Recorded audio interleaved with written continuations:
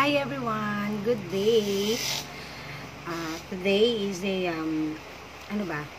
National Hero Day ba ngayon o Bulacan? National Hero Day ngayon, National Heroes Day. So, 'yun. Ang itatakil natin ngayon is about packaging.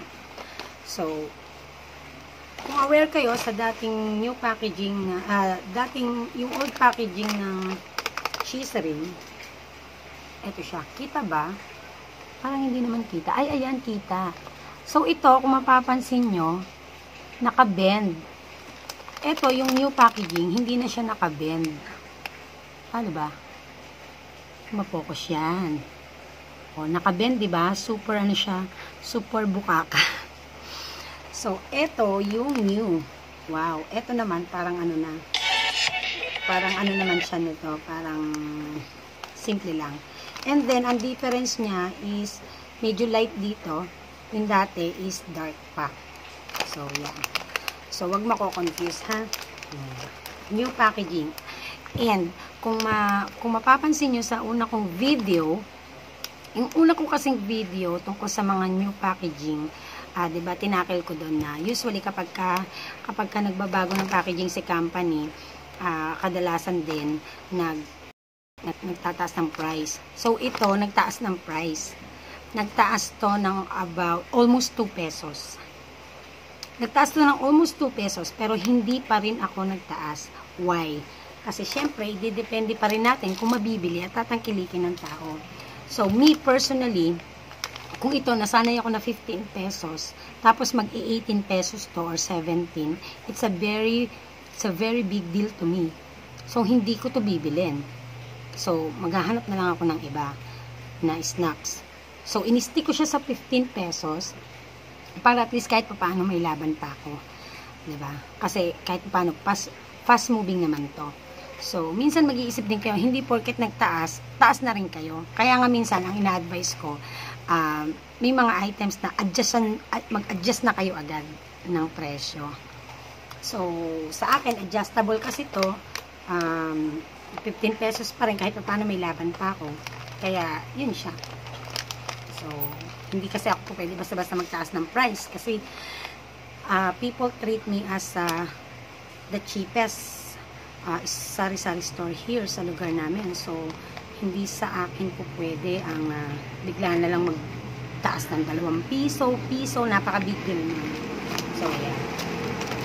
So, the next is, eto. Naubos kasi yung ganito kong size na flakes in oil and flavor. So, bibili dapat ako, ang kaso, ito lang yung nahandoon sa display ng tinatangkili ko na na supermarket. Kasi usually, eto naman, meron ding isang tip. Kapag ka may pinupush silang bagong size, bagong packaging, bagong product, pag may pinupush sila na ganon, yun ang una-una nilang inilalabas. Pinupull out nila yung luma, pinupull out nila yung mga old packaging, ganyan, or kapag nagbago ng price, pinupull out nila, tapos inilalabas yung bago. Para iyon yung matangkilik at iyon ang mabili. So, kaya ako, ito ngayon yung size ng flavor ng flakes in oil ko, yung budget size lang. So, ito, mas mababa. Kasi mas bumaba yung, yung grams niya. So, wala na kasi kung ganitong size na flakes in oil, so, ito na lang. Inano ko lang kasi, ito talaga, ito yung napapansin ko dun sa mga supermarket, na pinupull out nila kapag ka mag-new packaging, or magtataas, or gusto nilang i-push yung ganitong size. Yan. And then, sa ano naman tayo? So far, wala pa akong napansin ng new packaging. So, dahil wala pa akong ibang nag-new packaging na product, pero wala ako nun dito sa tindahan ko. So, next is, ang tatalakayin natin is nagtaas ng mga sigarilyo.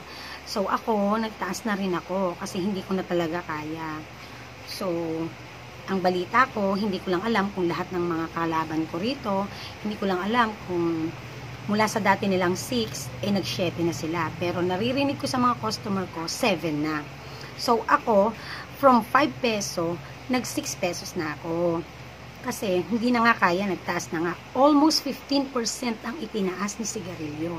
So, from 77, 78, 79 ng Marlboro per pack is now around 96 point something, 97 up to 98 ang per pack. So, wala akong magagawa. I need na maging 6 pesos per piece. So, may laban pa din. Tapos, ang half ko is 55, and then narinig ko din sa isang customer din daw sa iba, ay 65 ang kalahati. So, I said, it's too much. Diba? Too much naman yun. Pero, kanya-kanya ng diskarte yan. Kasi, hindi nga ako pwede basta-basta magtataas ng price. Kasi nga, dumidepende ko kung kailan din magtataas ng price. Minsan naman, ang magandang sa mga dati kong videos, ang tip ko, bago kayo magtaas, tingnan nyo muna kung adjust ang inyong retail price. Baka kahit hindi naman pa pwedeng magtaas ka kahit nagtaas na. So, since ang laki ng itinaas ng sigarilyo, wala akong choice kundi magtaas din. So, balita ko yata sa Manila is 8 pesos. Yeah. Tapos, aware kayo maging aware kayo sa mga peke. Ang daming lumalabas na peking sigarilyo. Yan. So, nagtaas ako ng piso sa retail price ng sigarilyo. Pero may bawas naman yon kapag kalaha at saka isang kaha. Babakil ng konti yung video ko.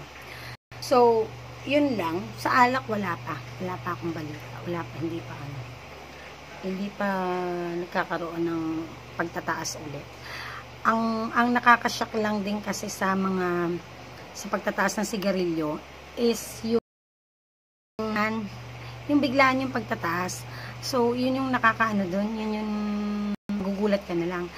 Kaya minsan ikaw pag hindi ka laging namimili at hindi ka rin laging nakakabalita, instead na nakapag-stock ka, ang nangyayari, wala kang choice. Pagbalik mo ng palengke, pagbalik mo ng supermarket, taas na nung presyo. So, parang sayang, di pa ako nakapamili nung nakaraan, sana nakapag-stock ako. Parang ganun. Yun lang. And then, so, the next is yung mga struggles natin when it comes na by season sa ating sales. So, ngayon, dahil rainy seasons ngayon, mahina ang mga malalamig na products, mahina ang ice cream, mahina ang soft drinks, mahina ang alak. Mahina. But, ang magiging laban mo na lang is para tumaas ang sales mo, stick ka pa rin sa price mo, or nagtaas ka man, hindi naman ganoon kataas. And consistent ka sa oras ng iyong pagbubukas at pagsasara. Ako, aminado ako, hindi ako nagiging consistent ngayon kasi napakarami kong mga personal na mga stress and problema. Siyempre, dumadaan tayo dyan. Siyempre, pagka ang owner or kapag ang nag-handle ng isang business ay medyo may problema, minsan, personally, tulad ko. Kasi ako, kapag meron akong kailangan sa school, kapag meron akong kailangan sikasuhin sa labas, may mga lakad akong personal, dahil wala naman akong tindera, wala akong katulong, so, ang tendency, nagsasara ko. Tapos, kapag puyat ako, dahil marami akong ginagawa, ang tendency, maaga akong nagsasara para makatulog ako dahil napuyat ako nung kinagabihan. So, ganun lang. But anyways, para makakope ka, kapag natapos na-overcome mo na yung mga personal na issues, back to normal. Ganun lang. So, marami akong mga i-upload na videos na itatakal ng mga topics sa magdaraang araw. Syempre, medyo pa isa-isa lang tayo ngayon, no? So, ngayon, yan, tulad niya, nagkaroon tayo ng product checking at nagkaroon nga tayo meron nga tayong isang produktong binibenta na nag-change ng packaging. And at the same time, nagtaas din ang presyo. So, sana i-watch nyo, i-like nyo, at saka i-share nyo.